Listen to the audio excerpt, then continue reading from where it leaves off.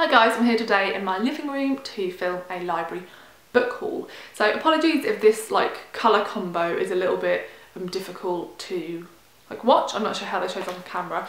We've decorated the living room, but we haven't got all of our accessories out yet, so it does look a little bit stark. But I do love the colour combo because it's like living October every day. So there we go. So I have a lot of books here. I basically reserved loads of books from the library. I think I've got 14 checked out. I've got 5 more I'm waiting for on hold.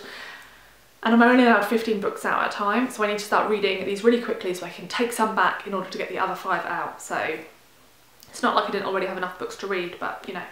Oh well. So firstly, the other day I went Christmas shopping with my mum. I say that, I didn't buy anything other than 2 new tops for myself.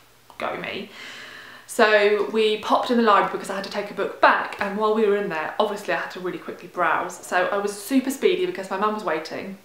The YA section is on the bottom floor, which is where we were. So I was like, I'm just going to have a quick look over there. Now, I historically have barely read any YA, but I read a couple this year I really enjoyed. I really enjoyed The Miseducation of Cameron Post. I really enjoyed, what is it called, by Nina LaCour. I will put the cover up here. Something to do with OK, but I don't remember. So I really enjoyed that, and I also have been enjoying the new fantasy series by Holly Black, of which I have the 3rd book to read really soon. So just all those books made me think, you know, I really enjoy reading a book that quickly. I don't read much genre fiction, and so I tend to, it takes me a while to get through books, and actually reading books that I can read really fast reminded me of how wonderful that is, to just inhale a book and be able to just sit for hours and finish one book in a sitting. It's a really joyful feeling. So I decided I wanted to experience that a little bit more. So I picked up 3 books that day, and I was just browsing super quickly, so these are ones that I'd heard of, so I didn't do loads of research, to be honest. This is Eliza and Her Monsters by Francesca Zappia. I've actually already read this one, I finished it yesterday. So this is about a young girl who she's in her senior year at high school. She doesn't really have any friends, she's really shy and socially awkward, and she spends all of her time online, so her only friends are people she's met on the internet. Unknowingly to everyone in her real life, she is the author of a famous and very successful webcomic, because she makes a good deal of money out of it, and she's planning on it being, you know, a big part of her future career.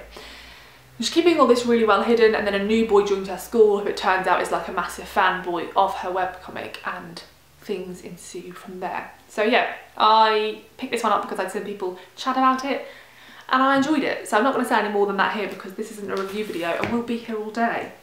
The other 2 I picked up were The Inexplicable Logic of My Life by Benjamin Alire Sáenz, and I have heard so many people talk about his first book, which is Aristotle and Dante Discover the Secrets of the Universe. I haven't read that one either. This was the only one the library had. I'm sure they have the other one, but someone else must have had it checked out.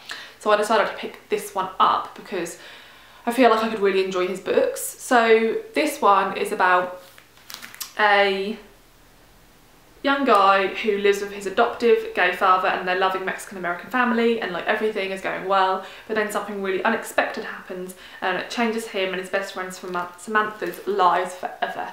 So yeah, don't really know what the hell is going to go on in this book, but it sounds intriguing and I've heard really great things about him as an author. And the last one is super celebrated on BookTube, and that is The Poet X by Elizabeth Acevedo. She has a new book out, I think, called With the Fire on High, which has a really beautiful cover, which I'll put here. So if I enjoy this, I will definitely get that one out as well. So this is written in slam poetry form, so I am tempted to see if I can get this one on audio because I feel like I might be missing part of the experience by reading it in physical form. Let me know if you've read this, and if so, how did you experience it? Did you read it in physical form or did you listen to it? I've never done it, I've never listened to an audiobook whilst reading it, so I guess I could do that, but yeah, we shall see. Don't really know what this is about, to be honest. I know that it is something to do with slam poetry and a young girl who lives in Harlem. So yeah, there we go.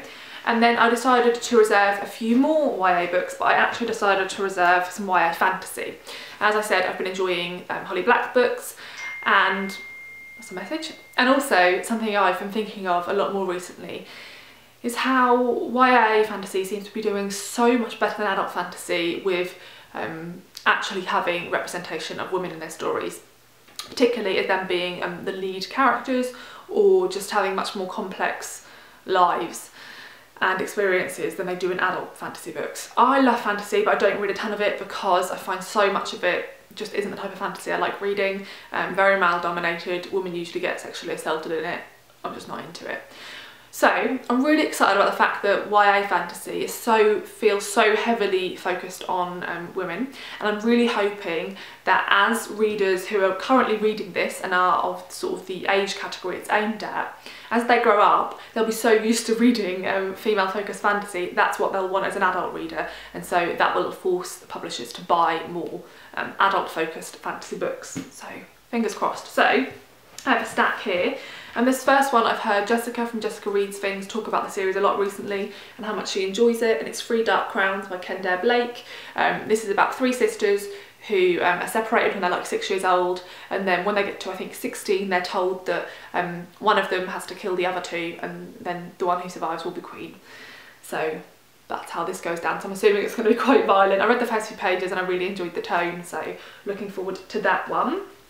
Another one I've heard a few people talk about, again the first book in a series, is The Star-Touched Queen by Roshani, Chokshi, probably butchered that. This is about a young girl who's hoping she isn't going to be forced to marry, and she instead wants to follow scholarly pursuits, but then her father arranges like a political marriage for her. I think it actually goes well and she does fall in love with her husband, but then she starts to find out lots of things about the new kingdom that she's living in, like lots of secrets, and a mystery ensues. I don't know how fantasy this will be. I think this may be a little bit more romance heavy, but I couldn't quite tell from the description, so I'm intrigued to find out. And then this one is Labyrinth Lost by Zoraida Córdova. I heard loads of people talk about this one recently. I watched a lot of people do TBRs for Latinx or Hispanic Heritage Month, and I heard this mentioned quite a few times. I think the second book is already out, so I'm very much intrigued by this one, because I feel like I'm not going to be used to the sort of mythology it's based around, because so much fantasy, both in YA and adult fiction, is focused around like your standard like British medieval tropes. So this is set around a young girl who is a bruja, which means the most powerful witch in a generation, but she hates magic. So at her Death Day celebration she performs a spell to rid herself of her power, but it backfires and her whole family vanishes. So she has to travel with this guy she doesn't like to try to save her family. So there's that one. And then this last one is so beautiful. So if I enjoy this, I think I'll have to buy myself a copy. I haven't read any of this author's books, which is one of those silly things because I'm sure I could really love her work. And that's The Deathless Girls by Kiran Millwood Hargrave. I mean, this is just so stunning. I love this snake up here, how it's sort of like pinky but also sort of not, and the inside is stunning. You can't see it brilliantly well, but it has all these mushrooms and then these towers that also look like thorns. It's just absolutely beautifully designed. So my understanding is this is about like vampires' wives, I think. Yeah, and you follow two sisters, and yeah, that isn't what it's on the inside about them being like Dracula's brides, but I'm sure that's what I've heard. And I think this has a queer romance in it, which I'm always up for. So yeah, hoping to love this one and then pick up more of her books, because I just feel like she could be an author I really enjoy. So I think those are all the YA books I have, although I'm just going to have a sip of my tea, which I won't make you watch, but I do just want to show you this mug because it's absolutely freaking adorable. And as much as possible I try and make sure this is always washed up so I can always drink out of it because I love it. Okay, so I have like 7 non-fiction books and the first few are memoirs. So this one is Heavy, an American memoir by Kiese Laymon. I've meant to read this since it came out a couple of years ago. I've heard nothing but amazing things about it. He's such a celebrated author, and I've also wanted to read his novel. I think it's called Long Division, yes, for quite a while, so I'm hoping to really enjoy this one and then go back and read his novel. I'm just going to read you a little bit from the dust jacket because it describes it way better than I can. So it says he grew up a hard-headed black son to a complicated and brilliant black mother in Jackson, Mississippi. From his earliest experiences of sexual violence to his suspension from college to his career as a young college professor, Laymon charts his complex relationship with his mother, grandmother, abuse, anorexia, obesity, sex, writing, and ultimately gambling. It says this is a defiant yet vulnerable memoir that he started writing when he was 11. So yeah, I just really think I could love this one. So there's that. And then we have Once Upon a Time in the East. Oh god, I should have looked up how to say this author's name. I hate myself when I don't do this. So I'm going to try it here because I think I should at least try, and then once I've read it I will actually look it up and do a proper pronunciation. Xiaolu. That's just awful, isn't it? So it says that she was born in 1973 and her parents handed her over to a childless peasant couple in the mountains. They left her behind in a fishing village with her grandparents on the East China Sea. It says, Once Upon a Time in the East takes her from a rundown shack in China to a brave new life in Britain. Her tale of east to west resonates with the insight that can only come from someone who is both an outsider and at home. And again, I had nothing but amazing things about this one. It has really great reviews on Goodreads, and I feel like I could really enjoy it. This last one I heard Shan talk about on her channel, Shani Reads, and it's not the sort of memoir I usually pick up because firstly it's by a white man, which isn't something I tend to read, and secondly it's by an author who I don't know anything about.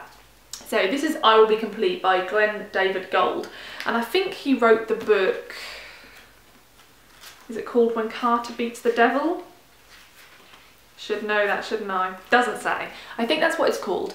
So I feel like maybe you're supposed to read this book if you really like him as an author. I just really love the sound of it, so I decided to pick it up. It says he was raised rich in Southern California before his father lost a fortune and his parents divorced.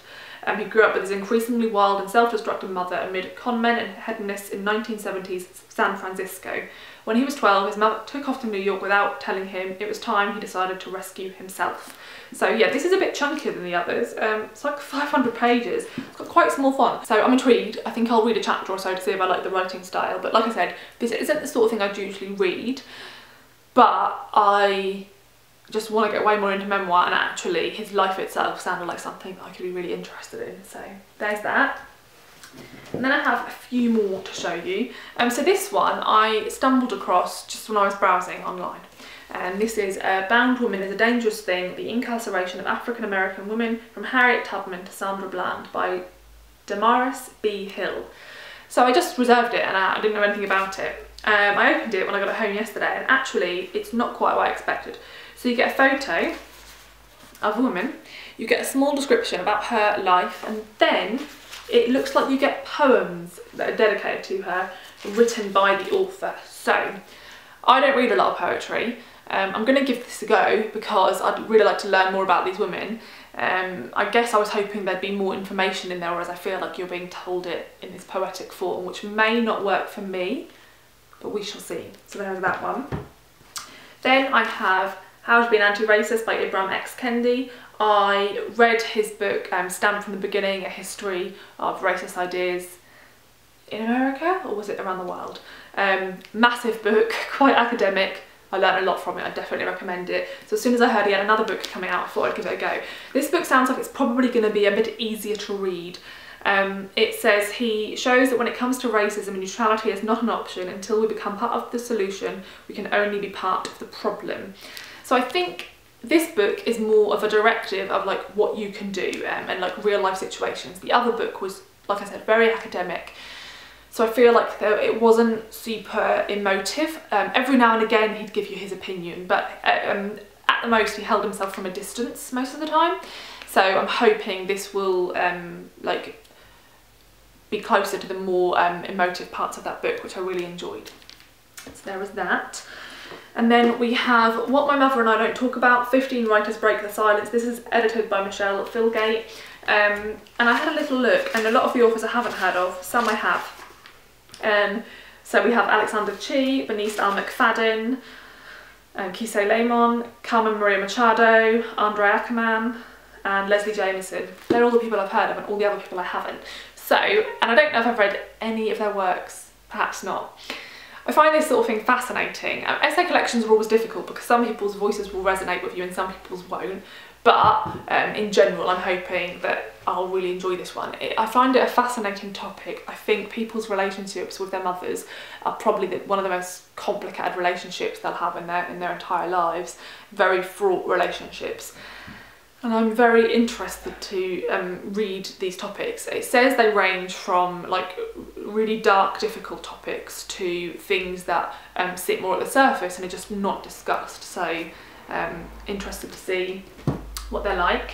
And then the last one I've meant to read for quite a while now. This is an Indigenous People's History of the United States by Roxanne Dunbar-Ortiz. There's loads of books like this. This is one of the only ones that is actually written from a Native American person's perspective, which I think is really important because I think it's important they tell their own story. So it says, today in the United States there are more than 500 federally recognised Indigenous nations comprising nearly 3 million people, descendants of the 15 million native peoples who once inhabited this land. The centuries-long genocidal program of the US settler colonial regime has largely been omitted from history. Now, for the first time, acclaimed historian and activist Roxanne Dunbar-Ortiz offers a history of the United States told from the perspective of Indigenous peoples and reveals how Native Americans for centuries actively resisted expansion of the US empire. So, yeah, I mean, this is the sort of thing that I say love to read. It's a horrible thing to read about. It's absolutely despicable that this sort of stuff ever happened and continues to happen, but I think it's so important to acknowledge and to know about and to not turn away from. So I would like to know more about it. So there's that one. So those are all the books I currently have out from the library. Please let me know if you've read any of these. Please feel free to give me recommendations. I mean, these are for completely, vastly different types of books, but I'd love recommendations for either all the fantasy stuff I was talking about or all the non-fiction stuff I was talking about, because I feel like I'm really into both these things at the moment and hoping to feel that way for a significant period of time. So yeah, thanks for watching and I'll see you in the next video.